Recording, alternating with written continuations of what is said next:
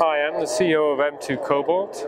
M2 Cobalt is an exploration and development company.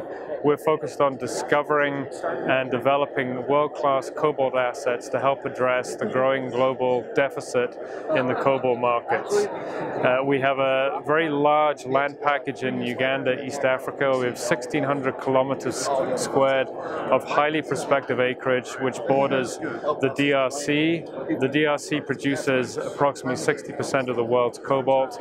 Our assets are on trend with or next door to a number of the key mines in the DRC. We also have a number of assets that surround the Kalimbe mine in Uganda, which in its day produced significant quality grades of copper and cobalt. Fortunately, we have a deep team that combines expertise in raising capital to assemble and advance resource projects globally, and we have a team based in country in Uganda headed by Dr. Jennifer Hinton. We have 20 people on the ground. Dr. Hinton was brought into Uganda by the World Bank and assembled our asset package there and is well known throughout the region.